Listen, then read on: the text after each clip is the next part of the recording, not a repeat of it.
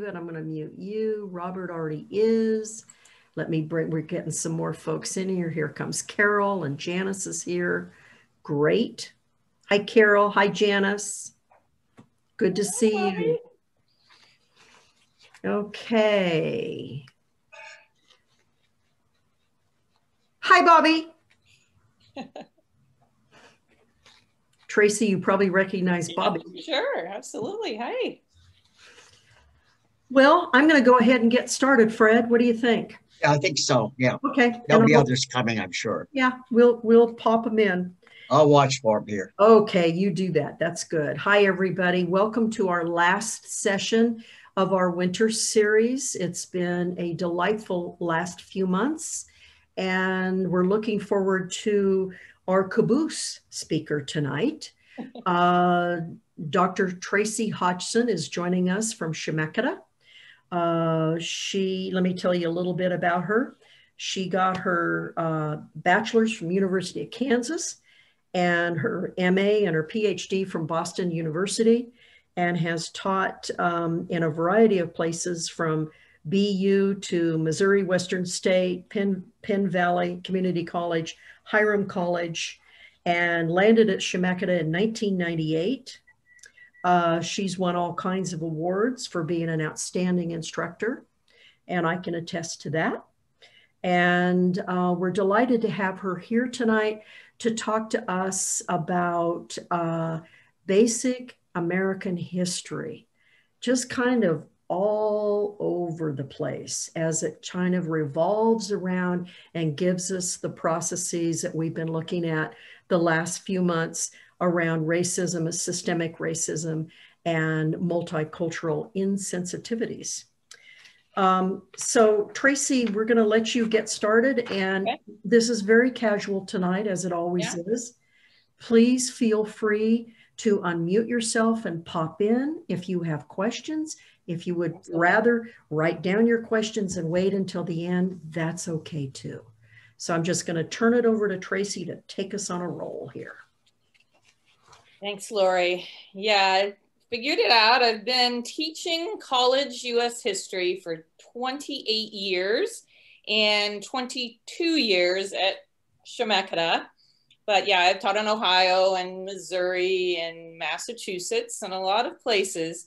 And I want to just reflect a little bit about how history education and civics education, government education has changed over that time, and where I think we're at, particularly when as it reflects race. And if something pops in your mind, you have a question as you go, let me know. So as teachers, we've been at that moment when a student says something or answers something where it's really clear that there's some pretty big gaps in their knowledge that you hadn't anticipated. Maybe they look at a picture of Abraham Lincoln and they think it's Theodore Roosevelt. Maybe they think the Declaration of Independence is the US Constitution. Maybe they can't tell you the name of any African-American that lived before 1960. Or maybe they have a general sense that there was racism in the past, but they can't really point to anything other than just a general outrage. That happens pretty common, and it's pretty hard. I think as you get older, it's easier because there's more things that you personally remember. And of course, everyone should know what you know, and our students really don't. There's nothing like feeling old, like teaching students that remain the same age year after year after year, and you just get older. But, you know, it really hits what I think where we're at our society. There's never been a more sophisticated understanding of history, and there's been a 40-year effort among historians to try to reshape what we call history and what we study in history classes to be more inclusive, to not just look at the history of politics or economic issues, depending on when you took history. That may have been all you focused on in a history class, to try to have a history of the nation that reflects the realities of as many people as possible. If you're a white man, it's never been hard to reconnect on some level with the history that you're taught.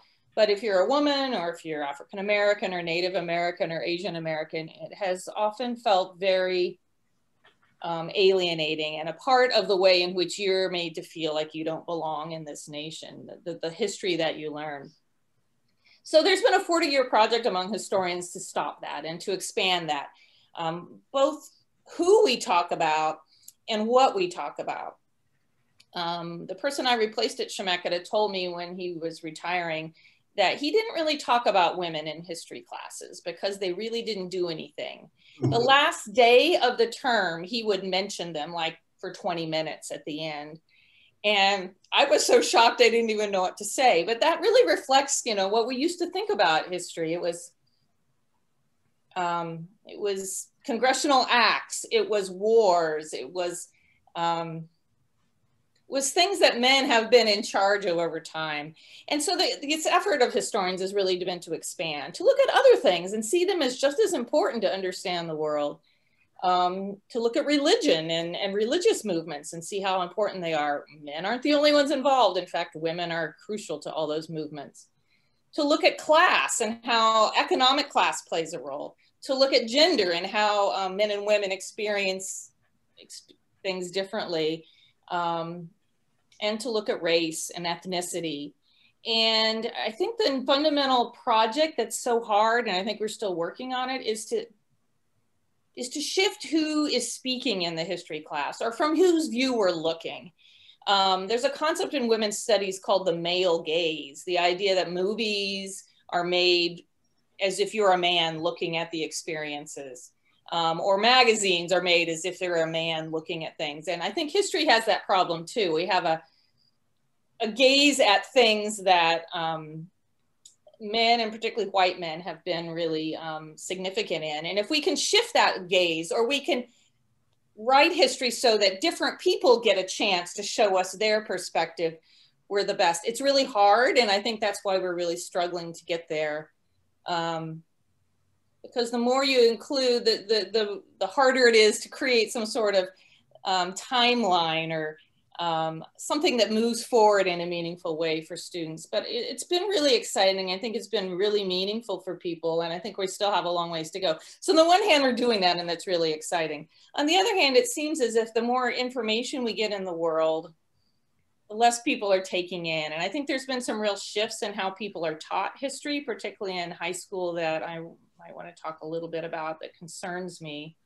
It concerns me for our society, but it also concerns me for our students of color, which are becoming more and more larger part of the population, even here in Oregon, over time. So what does a good history education look like? It's the whole package. It's learning a lot of little facts and dates and events and battles and congressional acts and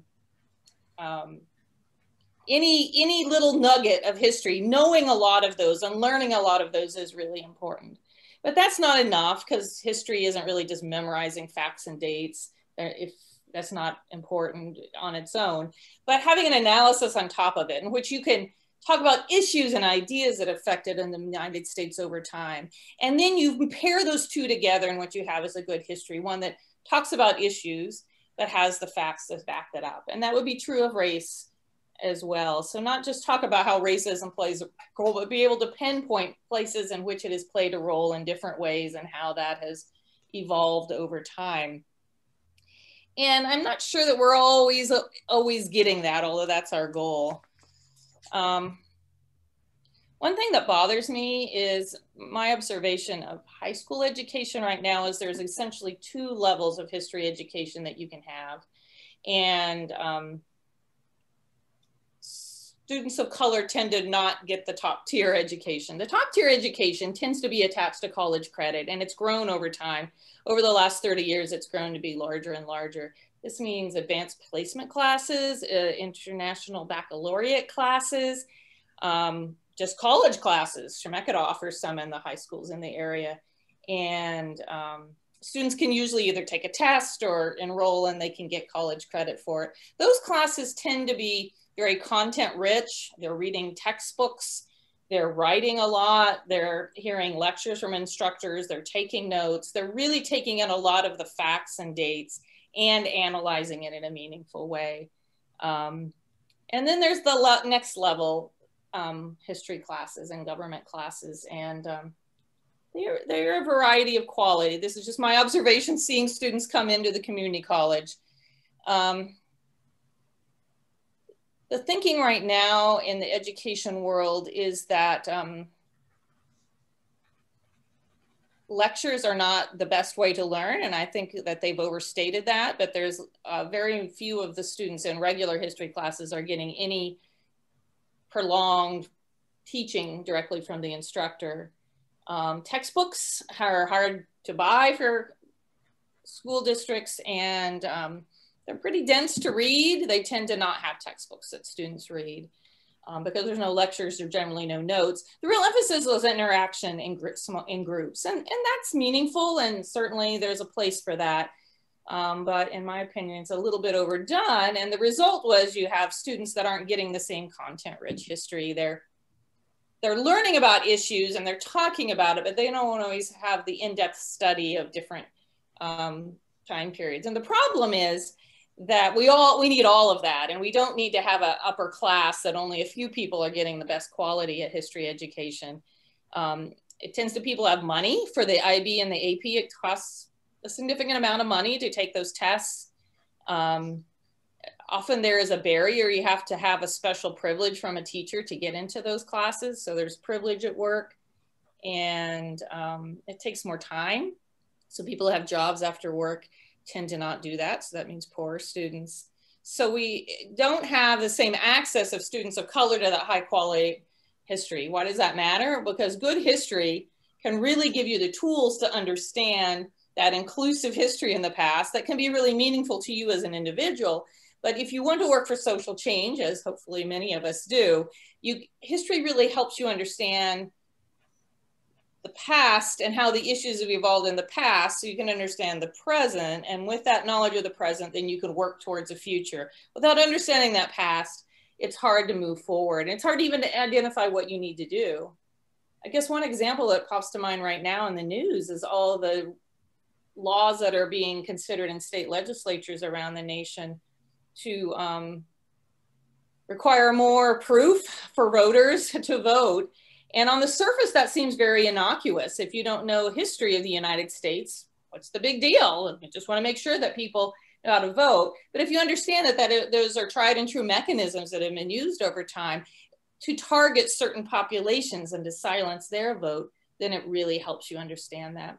So a good round history, if everyone could have access, I think we could really empower in a sense of inclusion, the sense that American history, we're all Americans and our history is all a part of that. But also help us all move towards understanding the role that race plays and other race issues play in our nation. Today, history is not really popular right now. Fewer students are interested in taking it. Standardized testing in the high schools has really challenged how much it's emphasized for probably good reasons. The decision was standardized tests weren't going to test history. It could probably just be a set of facts and dates and maybe would be hard to test. But as a result, it hasn't had the emphasis, particularly a few years ago when the No Child Left Behind federal law really put a lot of pressure in. They needed to have students pass or they were going to lose funding. And that's been a challenge. One thing you may not know is Oregon really doesn't teach a lot of history to students. They learn Oregon history in 4th grade. And 5th grade is the only time regular students learn colonial history and the history of the American Revolution. There's a lot of issues of complex race issues, Native American white conflict, slavery gets instituted in the United States at the time. There's a lot of colonization issues and conquest issues. And those are all handled by 5th grade teachers. They have a couple introductory US history classes in their undergraduate degree, and that's it. And so that's the only time that is talked about.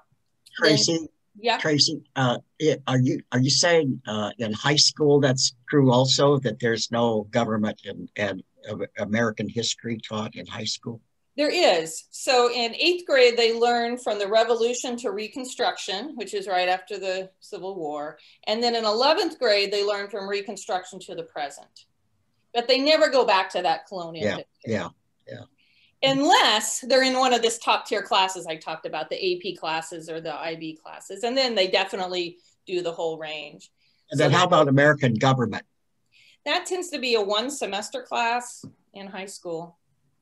I'd say if there's one place I've definitely noticed the knowledge go down over time, it's government and just basics, how our government works. Like what are amendments and how do you put amendments into a constitution? I know that stuff is the most interesting to learn, but there have to be ways to really integrate it into real world learning or some way, because it hinders people's ability to understand how the government works.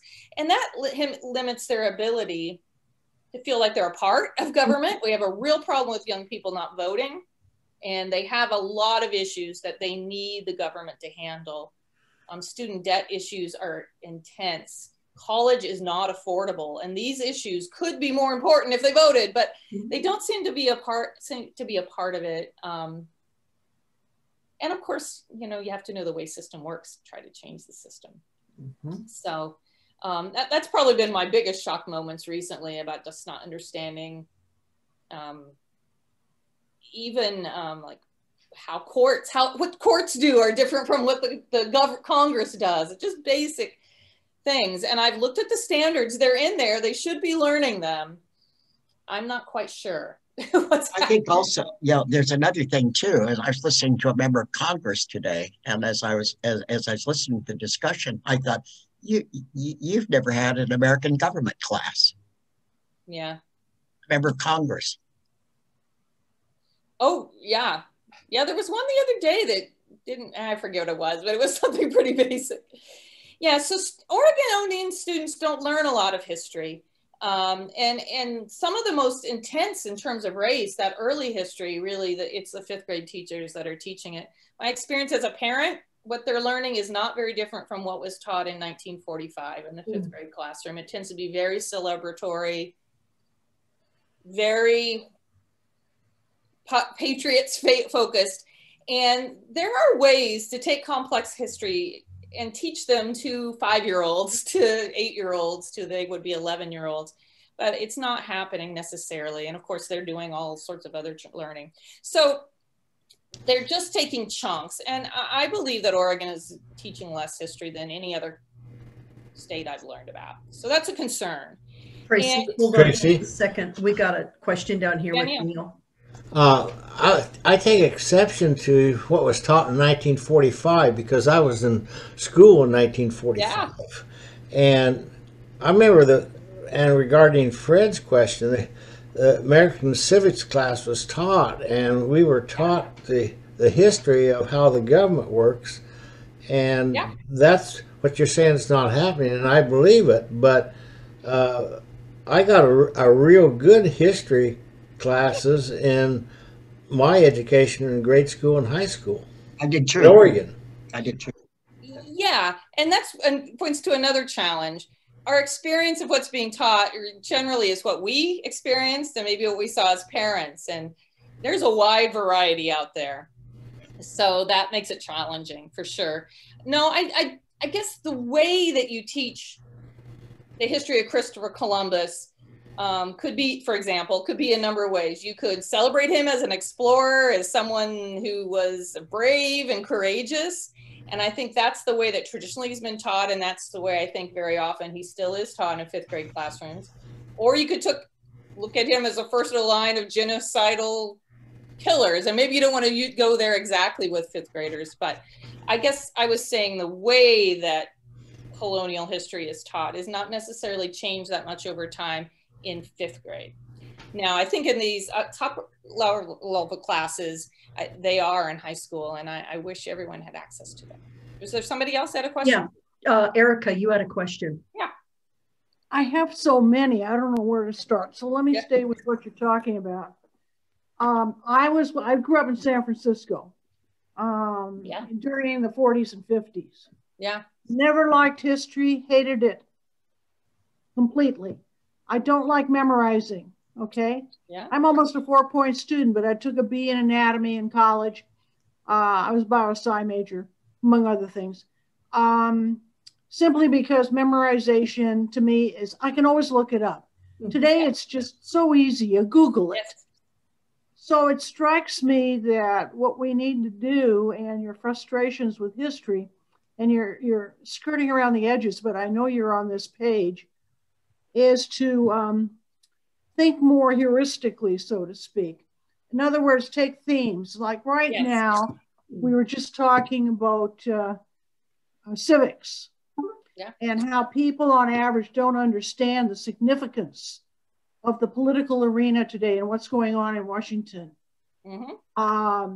And why it's important in the context of, now you can come back to racism, call it inclusivity, call it what you want.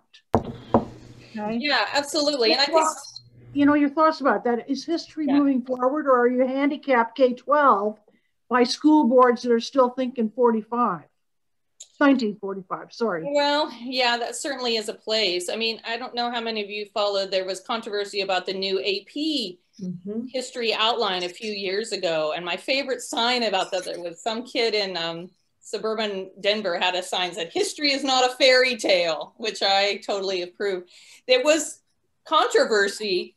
Well, there was misinformation that somehow no one was going to talk about George Washington anymore in US history classes because they looked at the outline and they saw that his name wasn't there. It doesn't mean you don't teach about him. If it says, you know, Revolutionary War, pretty sure you're going to teach about him. But it was about changing the focus, and that can be controversial. And we saw this recently in the controversy over the 1619 project that came out of New York Times. That really, its main goal is to say African-American history is central to US history. That's mainly the message. But some got concerned, and actually it was at the very end of the last administration. They had a 1776 project that came out, and the point is who gets centered in history, right? The 1619 project tried to have a new way. What if we centered history on African Americans? What would that look like? That really was what it was. Where 1776 wanted it to be back on white patriots.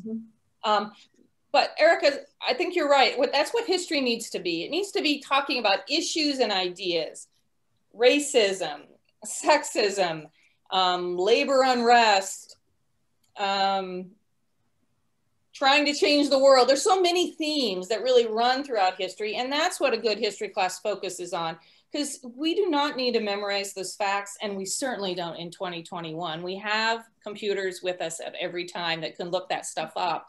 But what students need is a kind of a good framework that's been placed in a good quality class. They may forget the little details of everything that was in that framework when they learned it, but if they have that sense, that can help them in the world, can help them learn, get news and understand, oh, that relates to that thing. Or, oh, I see why that's a big deal, because I remember learning about World War II and they used that word then too. So yeah, you forget the facts for sure, but if you have a good framework, and I think that's what good history classes do, my concern is when we have less content-rich classes, and I think some more of them are that way, you don't have that, it's harder to create that framework. And it's hard. I think it's a more inductive or deductive kind of approach. You don't have other words. Propositions. And then you lace in the factual data that's needed to understand that. But there's one more thought I want to share. It's methodology, since I was in higher ed. Oh, nice. And taught large lectures, grad courses, undergrad courses, name it. I was all over the map in my career. And the one thing I learned is students today in particular don't have listening skills. Yeah, that's true. And they presuppose. In other words, if you have an African-American student and a middle class, upper class white student who in the Midwest is really naive about a lot of what's going on with feminism and racism and all the isms, and they're trying to interact on some theme, they lay on the expectation that the Black person will respond a certain way, or that a woman will respond a certain way. And you have to wander through that in any class you teach, as you know, depending on the students that come into you. And then you have in a class also forensic feminists and African-American, Black people, and so forth, Latinas, Latinx community. And they're feeling uncomfortable too, or they're being misread, you know. So I'm going to shut up now. I could go on for hours. You know, we should have a 2-night marathon of coffee sipping and beer sipping or whatever else, and we can sort it out. Well, it is true. Students' ability to focus is definitely impaired. I think all of our ability to focus, to be honest, I don't just want to put it on young people, has been harder. And it makes it harder to learn that way. And we've definitely had to change how we learn. And so I think that's part of where this educational approach in high school, where they're doing a lot more group activities, absolutely understand it. As long as they're also learning a lot of the facts and the information, because that's very empowering too. If you're a Latina and you know that there's racism in the world, you can see it every day, but you don't necessarily where it came from. Getting a good quality history class that includes that and allows you to explore that can really be empowering, because they allow you to understand where it came from and maybe empower you, I hope, to try to do something about it in the future. Yeah, we've got Rich and Janice have a question. I see that. Yes. Mine is not a question. Of course, I was brought up in the 40s and 50s in the Chicago area, and of course, I had civics and so forth, American government, and quite a bit of American history. But I'm bringing up a point that has not been mentioned. These kids today, and I think it goes back to their parents to be a little pushy at times. I think the teachers should mention it too. We've watched just excellent programs on public television on World War I, Coolidge, the problem of getting people involved in the 20s, but more importantly, Woodrow Wilson, his problems with the Congress and trying to get the people to fight in World War I. Yeah. And also the Civil War, the problems of the Blacks during the 1960s, even before that. The Japanese, how they were placed in the camps during World War II. So, you know, there's a lot of great programs on public television, the History Channel as well. I wonder if the teachers mention that. You know, they're not going to mention it during their classes if they're not even teaching it. But these kids, I know they're not watching these programs, probably. Teenagers, why watch a History Channel? Why watch public television? So it's too bad, because it's out there. It is definitely out there. And it's just a shame. I wish I would have had that when I was a kid. Well, that's all I want to say. No, and their ability to focus for 2 hours on a documentary is actually getting harder.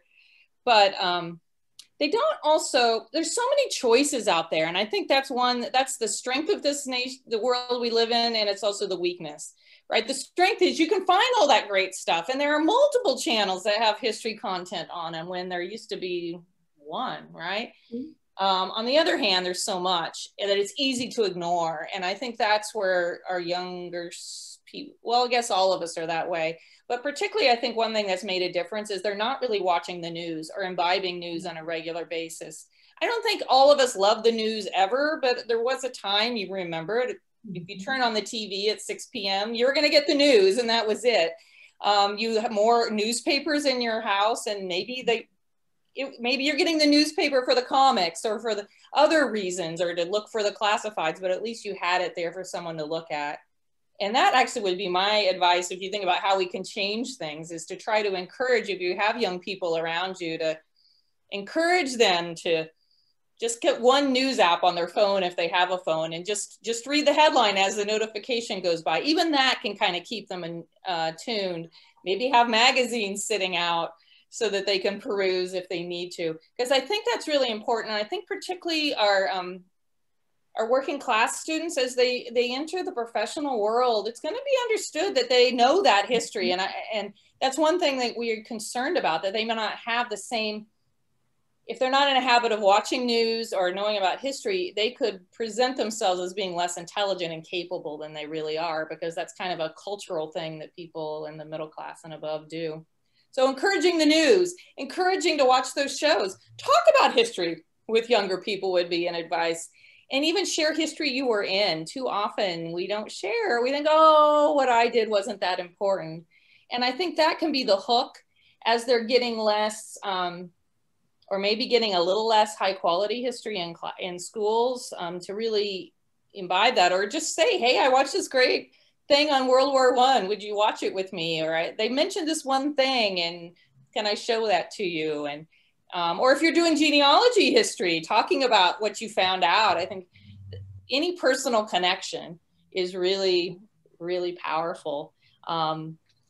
So when I'm thinking about, instead of just complaining, because it's easy to do that, I think that's one thing that we could really be helpful. There are efforts to try to bring civics classes back. Some of you mentioned you had them. And one person that's behind that is a representative that some of you are represented by, I believe. His name's Paul Evans. He's a communications instructor at Chemeketa, and he's in West Salem and Polk County. And he has a bill, House Bill 2299, that would make it a requirement to graduate in Oregon to have a civics class or to pass a civics test. I don't think it's going anywhere in the state legislature, but that could be something that you could rally behind, to try to get, I think some of these approaches, maybe they weren't approached the right way. And then they got discarded, maybe because they were taught in the way that I think it was Erica mentioned, or maybe they were taught in too dry a manner. People say, oh, we don't need them anymore. And now we're on the other, and coming maybe in the middle, something Traci, yeah. I was in the legislature for 15 years. And one of the things about the legislature is you get into real problems, and I support what he's doing, but you get into real problems by dictating curriculum. And one of the best ways to go about getting civics back in the schools is to go through the school board and the Department of Education. And it doesn't take any governor's signature or any problems with Republicans and Democrats. That's the way you can get it done. And I just want to add one other thing, the discussion about, and I taught history too, about dates and memorizing all this stuff and everything. It was Albert Einstein who said, don't memorize anything that you can look up. And, that's where we are today, where I just finished a book and I did so much just looking up dates that I could find just quickly on my phone. That answers one of my questions, I think, and that is there is no national curriculum then, like the 1619 project, whatever. There is no national historic. No. So all the curriculum is set up by individual school boards. But influenced greatly by, like, Texas is a major textbook purchaser.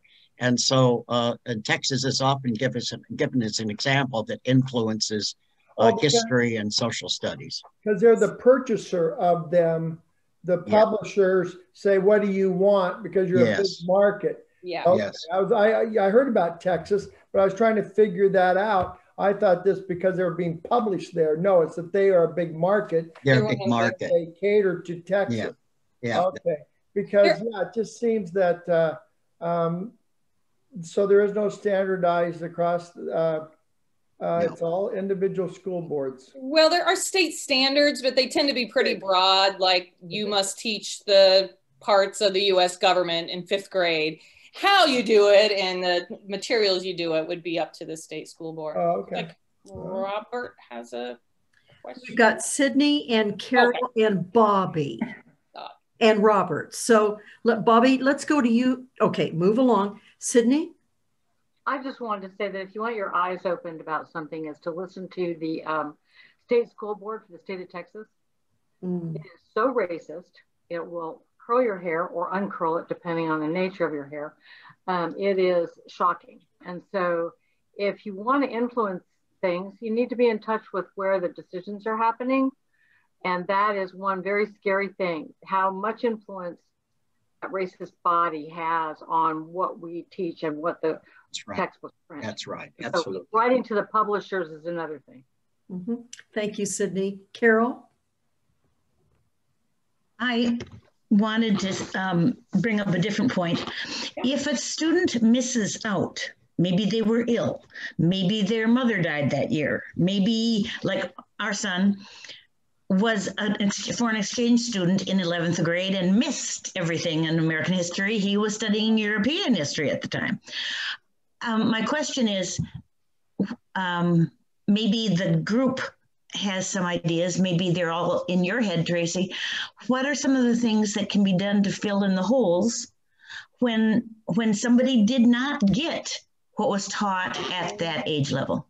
Take Traci's class at Shemitah. Absolutely. I will pop in and answer that for you, Carol. It often falls to the community college or the college basic history courses that the students finally hear it. And it's the horror stories. Traci could tell you a million about how students say something in class or write something on their paper and it's like, what? Ignorance. I don't know. But I think I know. Yeah, I mean, there's some well, our son is in his mid-30s and working full-time, so he's not going to, and he has 2 master's degrees in other fields, so I don't think I'm going to get him to go to Shemitah. No, thanks for the idea. For other people, there's some pretty good published general histories. Right. Jill Lepore put one out recently. I know it's pretty well regarded. It's pretty thick, so maybe an audiobook as he's driving to and from work, or others called These. Oh gosh, I forgot the name, but Jill Lepore is the person that wrote it. There's plenty others. I think that's the way to do it. And there's a lot of it. I noticed that in Oregon. So one initiative right now in Oregon that is akin to what Fred mentioned, there was a law saying that they needed to teach ethnic history in Oregon classes. And what does that mean? It means the history of Latinos, the history of African Americans, Native Americans, Asian Americans. And the degree to which there was pushback and anger and frustration tells me we have a long ways to go in the quality of history education. Because I said for 40 years, historians have been working on making a more inclusive history. And if that's controversial today, that means we have history classes that aren't really encompassing that. And I know that from talking to some in the area. So that's something that's going live. And in their list of classes, books, there's a series of books, a queer history of the US, a native, I mean, there's kind of these general public consumption history with different lenses or filters. And even if you know general history, it's very awesome and really revealing to look at it from an issue of gender, or maybe look at it from African Americans' perspective. You can learn a lot that way. So those kinds of. Could you please repeat the name? Could you repeat the name, Jill Lepore? I'll put it down in the links that I'll be sending out, Carol. Yeah, if I have time, I guess I'm talking the whole time. It's these United States, something like that. But yeah, thank you. She also writes a lot in the New Yorker, I think. She's someone that's a very public historian and is a really good writer. So I haven't read it, but I'm pretty sure it's pretty good. There is a problem. Historians have been doing a lot of inclusive work, but they've not really done a very good job at connecting to the general public, or even to history classes in K-12 schools. And that's something that historians have to work more about. I'm not a scholar, but one thing I do enjoy at a community college is I reach thousands of students every year. I figured it. I think I've taught 15,000 students so far in my career. So I'm out in the trenches doing my best, but I'd love to have some help, to have more people out there. And I think history is so important. I just saw history referenced every day in the news the last 2 years. So it's a shame that less and less history's fighting for attention, I'd say, in the K through 12. And even in higher ed, our number of majors in history are plummeting. And it's a concern. I think that it's a real basic fundamental knowledge filter by which you see the world. And it's challenging. So I guess, Traci, it's too bad to me that that we have to look at those different themes as themes separate from all history. Yeah. You know, ethnic history, well, that's history. That's our history. So all of that should be encompassed and included in what we learn. Yes, and it isn't, I think, and that's a challenge. Yeah. They'll say, well, you don't understand. I don't have a lot of time to teach. And of course, that's always a challenge for every teacher. But if it signals to students what's important. Right. And that's the challenge. If you have a Latina student in your class and you're not talking about the history of Latinos or Latinas at all, the message is that nothing that my ancestors did is important. Right. And that's a problem. It definitely is a challenge. I'd say another movement that has the same effect is that there's been a move to go to world history classes in both high school and college rather than Western Civ. You may have seen Western Civ classes growing up. On the one hand, that's good. It's more inclusive.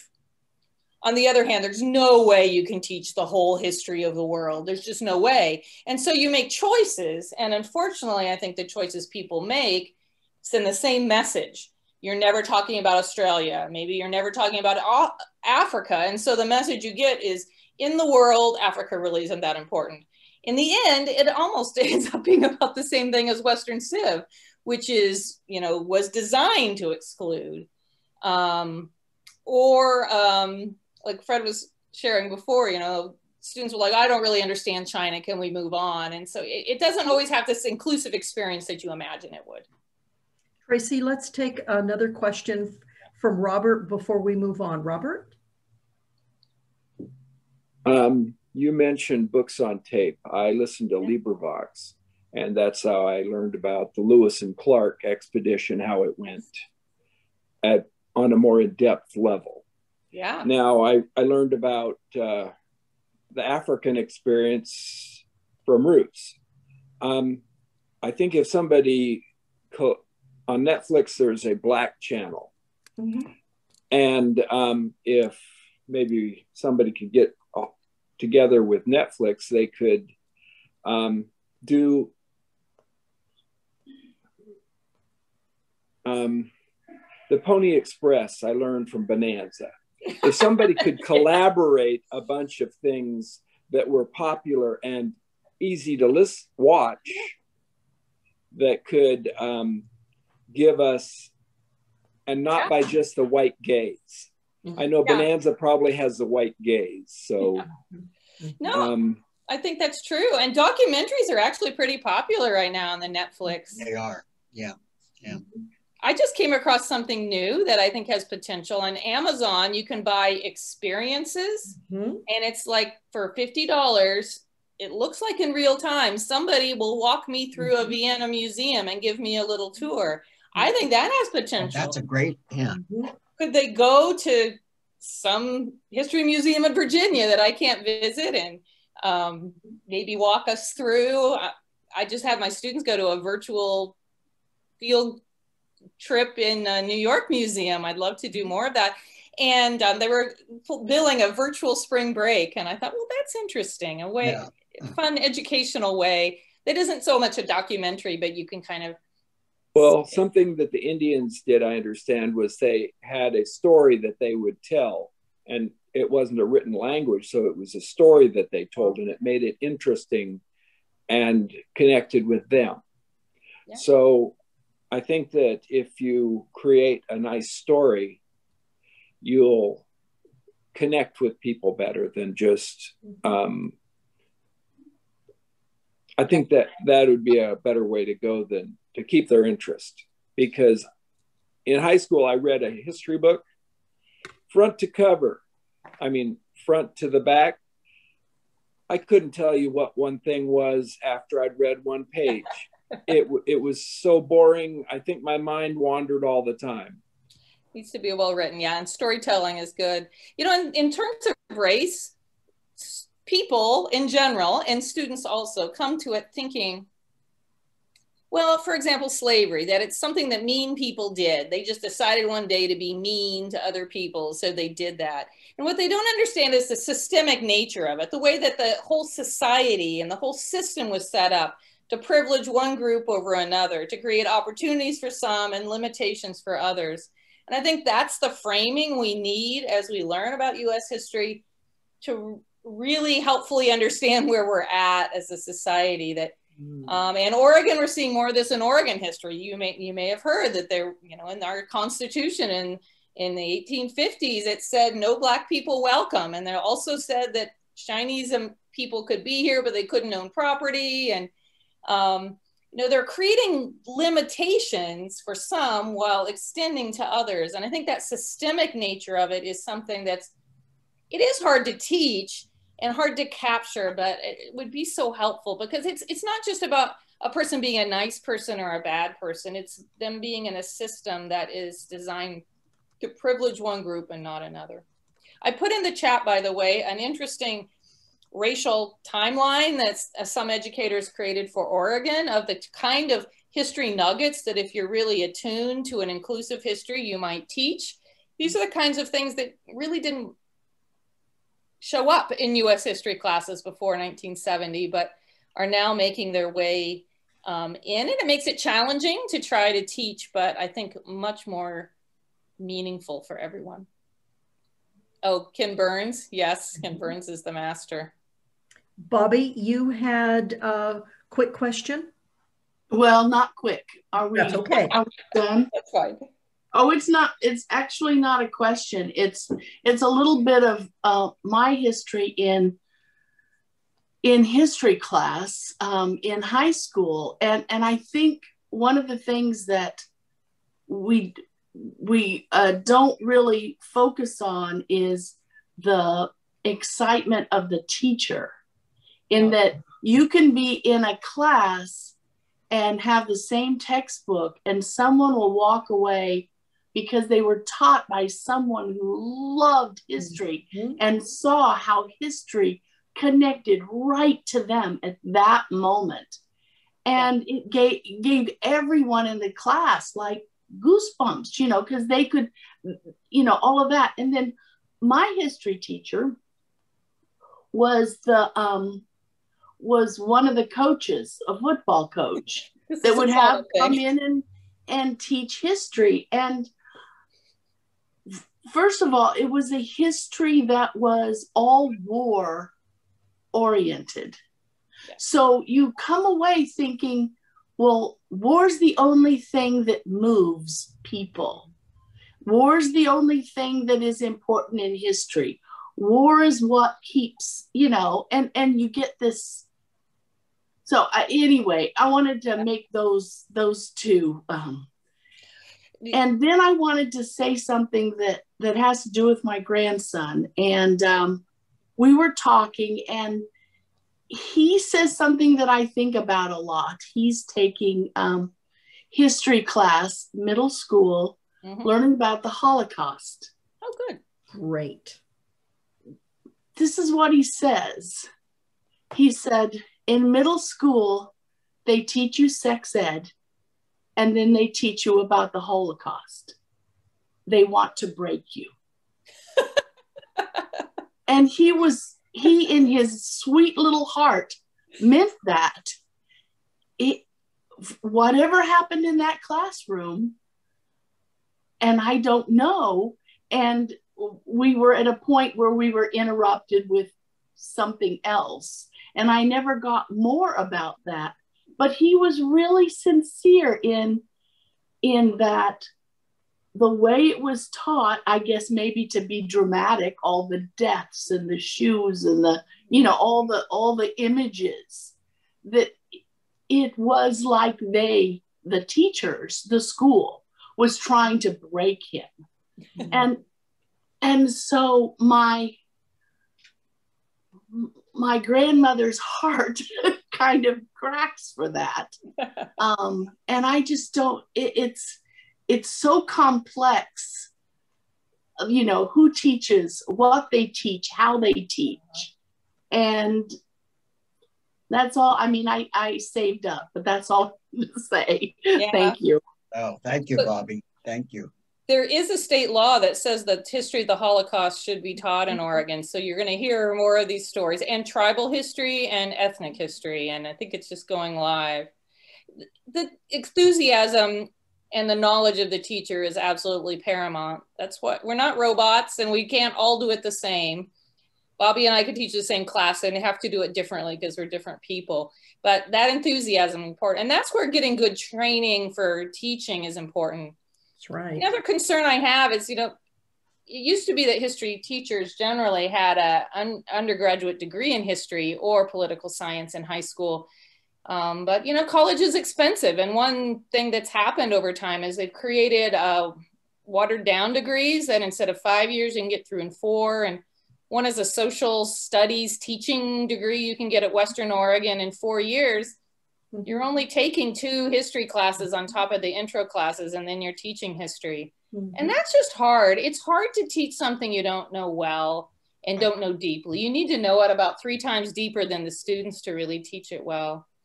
Another thing I should mention that is important in terms of race and in terms of inclusive history is we have a problem. We have our teachers are not as diverse in Oregon as our students. Right. And if we could develop more scholarship programs or support networks to get more of our students of color to become teachers of color, I think naturally the kinds of emphases in all classes, including history classes, will naturally change, probably for the better, in a way that can connect with more of their students who are, we know, more diverse than ever. And it can be really powerful, the studies show, for us, you know, if there's a teacher they have that is an African-American like them or a Pacific Islander like them. So that's something we need to work on too, is not only diversity of content, but diversity of teachers.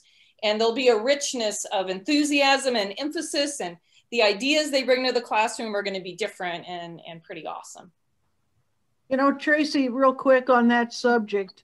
Yes, it helps the curriculum, helps the person of color, the woman, whomever, relate better. But more importantly, diversifying your faculty so that faculty interactions start to open up and dispel the classism. And by the way, I really think the primary bottom line culprit here is social class. Which class? You know, social class. Because ethnic viability creates mobility, opportunity. You know, you just mentioned the cost of education. Here in Milwaukee, the majority of the Black students in the city of Milwaukee live in poverty. And COVID didn't help. And this is going on all over the country. And so it's very hard. I'm with the Women's Fund also. We're a not-for-profit. And we face these challenges in behalf of women's equity, particularly difficult for people of color and the other groups. So I'm going to have to sign out shortly. I just want to say I appreciate being able to join in here. And thank you all for being patient. I hope you come back April 8th. April 8th is when we'll resume. Oh, I think Lori's going to jump all over my case. I doubt it. Well, I have known her since 19. Do I dare share this? She was thrilled that you were coming, Erica. Hey, listen, Fred. 19, let me think back, 64. That's right, 1964. Well, 1964. She was a student of mine my first year of teaching. Oh, wow. And by the way, Tracy, your point about teacher education is absolutely tantamount. We've dumbed down these degrees. Students today do not elect history, do not take history if they aren't a major, unless gen ed requirements, general education requirements force them. You know, what they're thinking when they come in as freshmen, I want to get out of here and into a job and be viable. So if they're headed, I was in the College of Health Sciences, so if they're headed into fitness leadership or whatever they're doing, a pre-PT program, their goal is to get the heck out of school don't bother me with history. That doesn't relate to the movement. And that's one thing where these AP programs, I think, have made it worse. I know those science types, they want to get their history out of the way in high school. Correct. Correct. So they never take it in college. You know, the whole thing of a liberally educated individual when we were younger in school. I'm looking at all of us in the 70 plus category here, maybe even 80 plus. I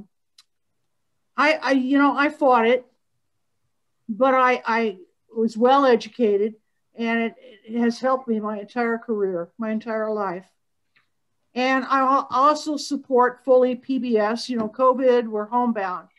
The whole PBS series, Ken Burns' series, that was mentioned by somebody in the chat room. The history of music in the African American Church, the Black Church of America. Oh, that was a great series. I mean, families are sitting down, believe it or not, in my awareness, in my family's circle here, extended, and they spend time watching those and talking to their kids because they're struggling with homeschooling. And if we can get kids to communicate in ways other than social media, they sit next to each other on a couch and text each other. If you can believe that. I'm like, give me a break. Anyway, I am going to, after knowing Lori for over 50 or 60 or 70 years now, whatever it is, I'm going to bug out. And I hope you all, I'll come back, Fred. Relax. Good. All right. Hey, Erica, you know, is she gone? No, she's still here. Oh, thank you for your service. Oh, hey. I have fun with life. I have not ever backed off of that. And sometime we'll have to have a more social session, and I'll give you all the dirt on Lori Murphy. All right. Okay. Hey, Lori's one of the editors of my book. I need to know this. Never mind.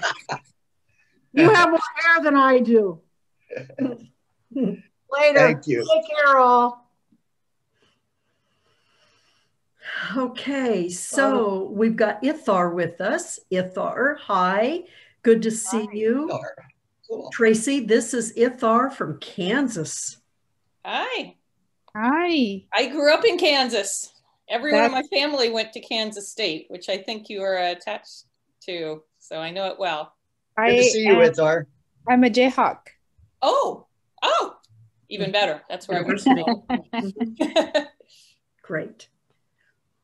Okay, Tracy. That's where I graduated. Rock Chalk Jayhawk KU. That's right. I remember that. Right. Bobby. That's right, Bobby. Wait a minute. Oh. Who would have thought? It's not very common. They have that many Kansas people around. This is one of about 20 shirts that my wife has. I have a big blanket too, but it would cover the computer. Yeah, she's a rock chalk. She graduated in, I can't remember when, in music. Nice. She teaches at Western. Gosh, I think we're in Kansas. So now we got some Jayhawkers. Okay. Rock chalk. Is Dorothy there? Yeah, I don't know. Back to Tracy.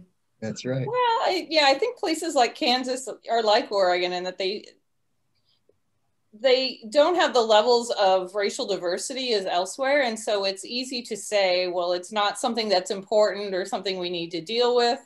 I know my own brother in the small town I grew up with, they have a mascot for their high school that is not considered appropriate by many people. And he says, well, there's no one in town that is upset by it. And he ignores the fact that all the natives that lived in Kansas in that area are now either in Oklahoma or no longer living. So it's a challenge to be aware of it. And I think that in Kansas, as in Oregon, often there's a sense that it's not an issue we deal with, not something we need to deal with. And I think that is a challenge. And it's important for us to have an inclusive history that really talks about racial, class, and gender issues everywhere. It doesn't matter who lives in your community, because our students are going everywhere and they're interacting in an international world. We know that, in a connected world. and everyone needs it. I was working with a high school teacher in Silverton a few years ago, and we were talking about how we need to include diversity in our class, teaching, and said, well, we just don't really have diversity in Silverton, which isn't even true. No. It's like people have blinders on and they can only see certain parts of the community. And that's one thing that a history taught well can overcome. It can be a challenge, and allowing each student to have their, to have a voice, not a pressured voice as someone mentioned, but allow multiple viewpoints to be seen of the history is really. Well, and that's such a crazy comment from that teacher, because Silverton had a transgender mayor. I mean, you know, it's like, hello. The Latino population of Silverton is probably pretty high. Yeah. I have a question too about, so I think in English, you know, if I can remember back, like reading, you know, literature, you had to read Grapes of Wrath, which would tell you about the, the Dust Bowl years, or you read different ones, you know, that tell you about different parts of history in English class. And so I don't know if that works hand in hand with history, that hey, you read these books, and what can happen there. I was thinking, because I'm starting to read a lot of, since this group's been meeting, you know, reading a lot of novels written by Black African Americans and things, and that are teaching, and then you get a lot of the history, you know, there. And I was just wondering if there's a combination of between history and English. And they do overlap. And whether the curriculum there, whether they're even conscious, because they were very conscious of, you got to read this book to learn about the revolution. You read this novel, it'll teach you about this, and this will teach you about this. And it was more, you know, a little more interesting than just facts and dates. But I haven't heard anybody talk about literature that's been written by, which is out there now. And Absolutely. Anything about that in the curriculum of an English class? Yeah, I think they've definitely diversified and been very purposeful. In history class, one of our favorite things to do is have them read autobiographies or first-hand accounts. Yeah. And if you want to, I'll have one recommendation if you want to know about slavery. A very good, quick book. It actually was made into a major movie, so you might have seen this movie. But it's Solomon Northup's 12 Years a Slave. He's a man that was a free man in New York and captured. And the book, of course, as usual, is much better than the movie. I think the movie gives a mood, maybe. But it's very readable. It's very accessible, and it's a good way. And I think it's a way that even 11-year-olds in 5th grade could really do. And if you've ever been around little kids, you'll know there's a lot of really good historical fiction these days. There's a Dear America series. There's an American Girl series. There's probably many more that kind of take a viewpoint of a child and talk about an immigrant experience they're having, or maybe they're a Native American girl. And they're doing a really good job at that. I think that is really a powerful teaching method, where you connect to another person and you can learn about them in a very meaningful way. Yeah, okay. And the autobiography is actually more of a historical history teaching method then. Yes, right. To give them. We tend to be a little funny about novels, although sometimes we offer them. Yeah, but autobiography would be another. Yeah. I have an interesting story about seeing the movie 12 Years a Slave. My husband and I were traveling in Georgia at the time. Yeah. And we ended up seeing the movie in an all-Black neighborhood in Atlanta. And I wanted to crawl out of that theater out of embarrassment. It was such a jarring experience. And I mean, I'm getting chills thinking about it. It was just the white privilege guilt that I felt. It was very moving, even more moving than it would have been watching it here, right? And that's something you can do with young people in your life. Take them to these movies. There was a movie just recently made about Harriet Tubman, Selma. There's a lot of really good movies that have been made recently that there's a couple been about Black Panthers, right? And the One Night in Miami, I think, is about Malcolm X. So there's a lot of them that are really accessible. And I think that, you know, history can be very dry and can be very meaningful. And I think it's meaningful when someone you love or you care about or you respect, who is very interesting, is sharing it with you. So I again would pitch, please share what history you have or what history you know or what history you've read with young people so that they can connect, or maybe get them one of these autobiography series for presents so they can understand and approach it. Anyway, yes. Just Mercy. I don't think I know that one. Just Mercy is a great movie. I'm going to put all of this in our further explorations document, everything we've talked about here this evening. I think there's another thing that's happening, and I think it probably goes back to the George Floyd, that whole business. But I've noticed on TV shows and advertising, they're using more Black actors and Blacks in advertising, and I that is something that we need to see and we need to do more of. But it's you see, like last night we were watching FBI, and you've got Black agents. And they're not just talking about, well, we're going to go arrest this person out here who's violated the law. They have arguments with each other and had us rip from the headlines type discussions with each other. And I think it's important for us to see that. Yeah, and particularly if you live in an area where you may not see a lot of diversity of people. That's right. A lot of people in Oregon, because we have the racial segregation in general, and just not that. Yeah, that's right. It's important. I would, I have a suggestion as well, is just to try to, if you're on social media or something like that, make purposeful to follow people that are not like you, that have different experiences or a different ethnicity or a different religion. Even that can be a little bit mind-opening, awareness of holidays or traditions that you're not a part of. There's so much potential to connect with others. It's so tragic, it seems that to me, that so much of our reality is that we're more sheltered than ever. And I don't think we anticipated that, but we can use the radical potential of what we have to expand as well and just seek something new out. So. Traci, that's a great point you just made, because even on Facebook alone, there's so many groups that speak to racial justice. There's the Dallas Justice Alliance. I'm thinking in Dallas, Oregon. There's Women for Racial Equality. There's LGBTQ Episcopalians on Facebook. I mean, there's just a vast, and all you have to do is go on the search line and put a word in, and you'll see all these different groups. Yeah, great point. Yeah. So history's been challenging, but I think that we have some challenges in teaching it. I think not enough people are learning it, but I think all of you can do your part. Just advocate for it, make it fun, talk about it, particularly with young people, and encourage them.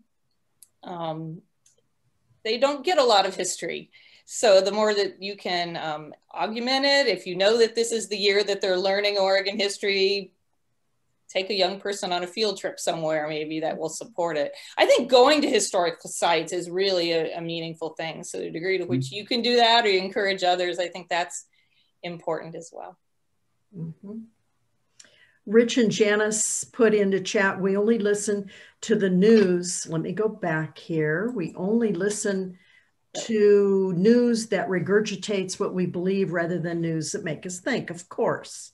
Yep. And Becky said about Harvard-educated Black grad Brian Stevenson, who goes to Alabama to represent poor people who cannot afford legal counsel, especially those in the prison system. He took a case to the Supreme Court. Yes, I followed that. That was amazing. There's so much out there. And it's like you said earlier, Traci, it's at our fingertips. I mean, we can just, and we're there. Robert. There's also the fact that your phones kind of dial into your area and your, so you get the feedback that they're trying to give you. Mm-hmm. So you have to be careful of that. Yeah, the algorithms. Yeah. Traci, thank you for I have a whole sheet of notes I took from what you said, and I really appreciate it. I learned something new every time we have one of these sessions. Thank you so much. Anything else you want to add? No, but I was glad that all of you came together and talked about race. I think we're definitely at a inflection point in terms of race in this nation. And the more that we can learn about it and be a part of it and encourage other people to pay attention, I think that we really probably are in historic times in terms of race. So stay tuned, be a part of it. Do what you can. This is now not the time necessarily to sit on the back burner. Right. I think we could really be making a change in a meaningful way for millions of Americans. I listened to a thing on Teddy Roosevelt. Yeah. There's a history on him. I think it wasn't a biography, but it was an autobiography. Oh. And it didn't say anything about how he felt about Indians, but from another source, I heard that he said that the only good Indian was a dead Indian. So you still got to watch out for the white gaze. Yeah, and I think, there's a lot of talk about cancel culture. I think from a historical perspective, we just want to know about somebody in their entirety. Exactly. All of us are complex. Some of it we like, some of it we don't, but we need to understand it first. First understand it. And then, of course, then use your own judgment, whether that's something you want to, say that's great that happened or didn't. We want to make sure that continues. We want to fight to make it not continue. But first, understand someone and their complexity. I mean, Teddy Roosevelt did a lot of amazing things, but the fact that he might have said something like that doesn't surprise me either. Doesn't me either. And it shouldn't scare us to learn about that whole complexity about somebody. It doesn't mean that those positive things he did weren't positive as well. We just need to understand the totality. And I think that's can be scary for some. And I think that's some of the reaction right now. But one of the other ones is Woodrow Wilson and Princeton, and what they have to deal with the graduate school that's named Woodrow Wilson School of International Affairs. I can't remember how they finally decided to deal with that, but Yeah, Portland's Wilson High School is getting renamed, I saw. Oh, okay, yeah. See, so yeah, it is tough. I mean, because like you said, it's everybody's complex, and I don't know if this is true or not. Fred's a theologian too, but I always want to say that the Old Testament stands the test of time because they put in everything. They didn't mince any words. I mean, David, if he was the king, he could have left out Bathsheba. They could have left that story out. Dang it, made him look bad. And but they didn't. And so you read the Old Testament, and it's got all sorts of bad stories, but it's all there. And I think about that. I think when all these people want to cancel our American history, it's like, well, let's just throw it all in there. Let's just do it. I don't think historians are ever going to stop talking about Woodrow Wilson, but we might talk about him differently. Yeah, exactly. Put in all our ugly history. Just throw it all in there. Yeah. Carol, you had a comment or a question? Yeah. Lori, I may have shared this with you before, but I'm needing a reminder. The civics teacher from Portland area, who is a retired librarian and a retired school teacher, did the information about her adult classes in civics, did I send that to you? Yes, you did. Okay. And I'm going to be posting that. Well, then I'll give a 2-sentence plug here. Okay. Her name is Donna Cohen, C-O-N. Look for that information when Lori sends it out, because Donna is somebody who I've learned a lot from every free workshop I've signed up for. What she teaches for adults whether it's talking about misinformation and disinformation and social media and regular media, or what she's talking about, other government-related issues. You'll like it. Yeah, thank you, Carol. I'm going to include that in my summary of tonight. The key terms and future and further exploration document is going to be very long when I send it out, because I have a lot of information to put on it. Thank you. So I do want to say something. Sure, Bobby. Yes. I have really appreciated those comments that you send out to us when you give us the link, if we want to look, because like I've gone back a couple of times looking at the PDFs and seeing, oh yeah, there's a book, I want to look into that, or that was talked about. So however long it is, bring it on. I really appreciate you doing all that work for us. Thank you, Bobby. I think it's really, really important, because we've had such rich conversations these last few months. I mean, every session is rich, and so much participation, and many of you send emails. Carol sends me emails. Bobby, you send me. So many people say, hey, what about this? And it's so important to get all that out there. It's really important. So Fred and I want to do a little bit of in a good way.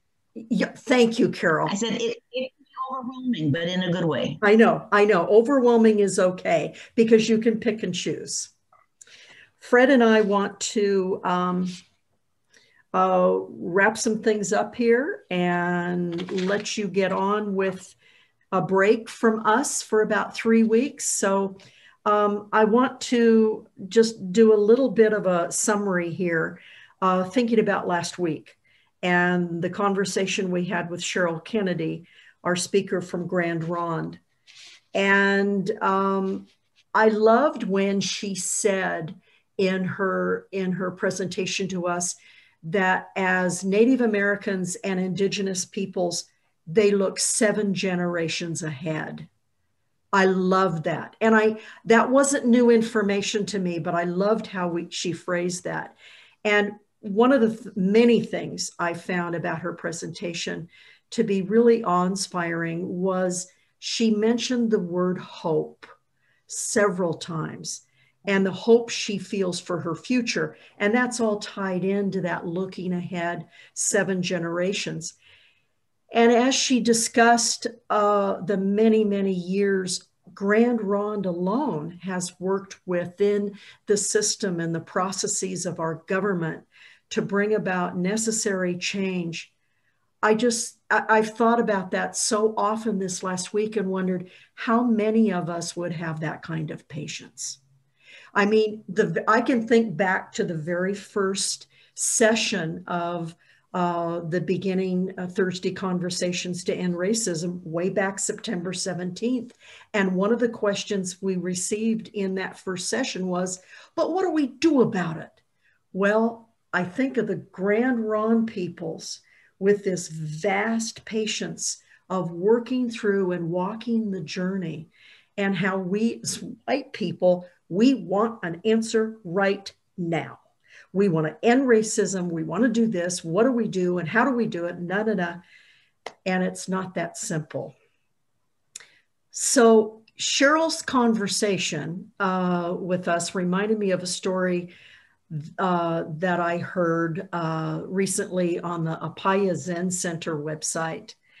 And it's a very simple analogy between the functions of a spider and how the creation of its web can relate to the work of humans in today's world. And it's so simple. It's just so simple. And this presentation spoke about how a spider attends to her web.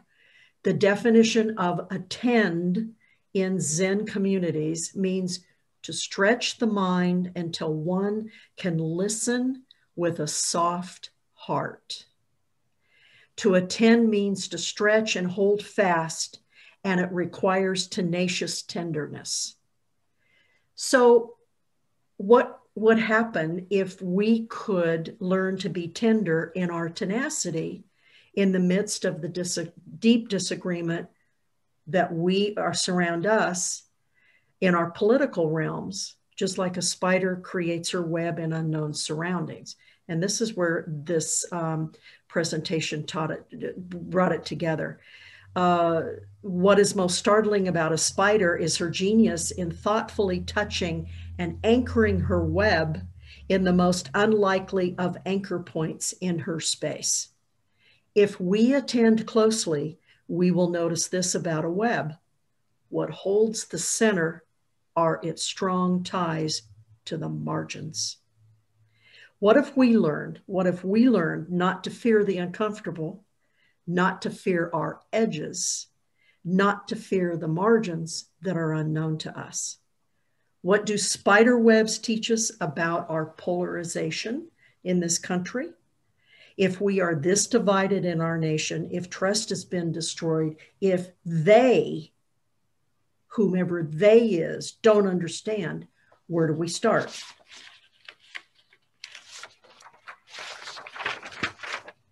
Years ago, and I teach this in my cultural geography class, in the midst of a raging war between tribes and clans in northeastern Kenya and western Somalia, there's a small community of Wajir. And a small group of women in this community found a way to make their local marketplace a safe place, even when there were raging clans, conflicts, and everything going on around them. The marketplace in African communities is very, very strong. That's the centerpiece of most communities. So what these several women did in this community is, the first thing was they sat together to see what they knew. So they reached out of their comfort zone. They gathered information, they listened carefully, they were incredibly brave and thoughtful. And it required each of the women to reach out beyond their bubble of their immediate circle. So the lesson, obviously, if we want to affect change, we have to start small. We have to start local, because big leaps are not the starting point. We have to expand our circle, and we have to listen and grow ideas for change. Fred. To reach a pinnacle, the hiking path doesn't go straight up a mountain. It crisscrosses with lots of resting places along the way. One step forward, and sometimes there'll be two back. And that's okay. And that's important, I think, for us to remember as we talk about this journey. It's okay. It's okay. The key is that we don't stop.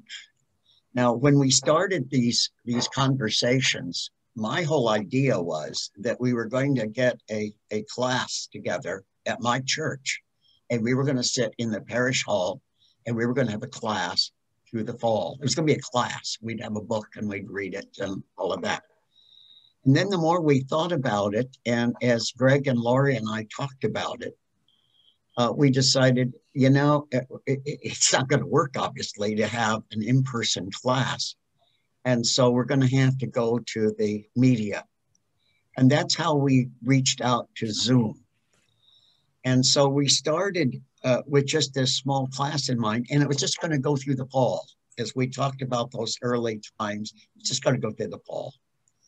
And then the more we got into it, we thought, well, we at least have to go through the winter now. There's more here than we realized.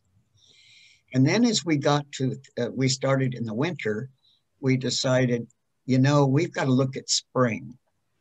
And so that's what we're going to be starting on April 8th. We decided we can't wait for a miracle to come to us when it appears that everyone has ceased with practices that promote racism. We need to reach out to what we can touch now within our reach. We need to keep touching the places that we can. And so here we are. Tonight we've had 17 people, and we've had 20, 25, and 30. And it kind of reminds me of, in a lot of history of the church, people met in living rooms. And there have been political campaigns that have been started in living rooms. And there's so much that's happened in homes along the way. And so what we need to look at is that we're a living room. And the strength that we have is that we're in a whole bunch of living rooms, and in those living rooms across the country.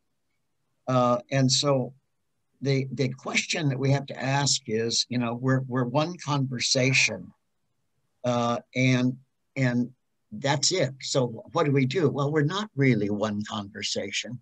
We've learned another thing as we've gone along. We're one of thousands of conversations that are meeting around the country and the world, for all we know. And so, and I think that's the magic of the internet. So there are thousands then of conversations, and we've got to understand that to begin with. So like the spider that Lori was talking about, we need to travel a little bit beyond our areas of comfort. We need to circulate back and forth, leaving traces of our ideas. And we can't be afraid of the spiky stuff in our way. We need to just use it to anchor our threads. Besides, the spiky stuff gives us a better idea of the world that we inhabit and the other creatures that ultimately affect our lives and the lives of our planets. And you heard tonight, you heard Traci talking about the civics and history and all of that in the discussion, which was really a good discussion about the influence of one state on textbooks.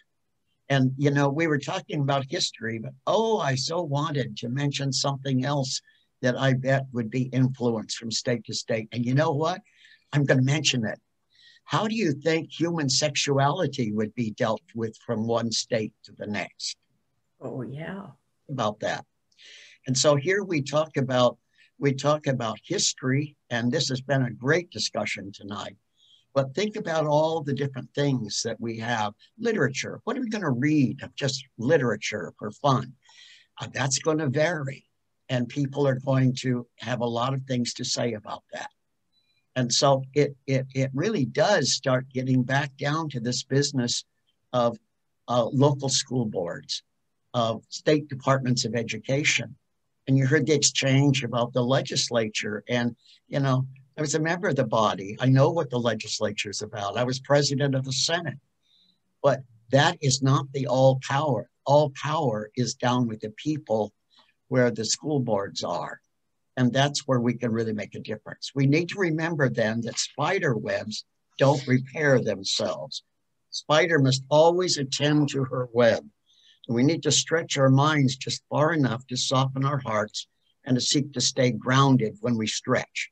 When we can do this, we're practicing tenacious tenderness and tender tenacity. So during our spring series, and you notice we haven't laid that all out just yet. Well, we've got plans. During our spring series, which begins April 8th, we'll be exploring the how-tos and the next steps. The title of our spring series is American Democracy and Citizenship. We'll examine voter empowerment. We'll talk about equality of representation. We'll talk about social media for the public good, ensuring responsive government, connected communities, and how to inspire a culture of commitment. We hope you'll join us as we continue our journey to understanding and change. And let me say something else that these legislators around the country are scared to death of. Anybody know what that might be? The initiative. Right. The initiative. What is the initiative? What is the initiative? It's where the people circulate petitions, get signatures, and it goes on the ballot, and the people decide. And that may be what we're going to be working with all of these different conversations around the country. And that's where we are. It's really exciting. Mm-hmm. So thank you all, and we hope you have a good break and a wonderful, blessed Easter holiday, and hopefully we'll see some of you back on April 8th. Martin, you wanted to comment? No, you're fine? Okay. Thank you. Thank you, Tracy. Thank you, Tracy.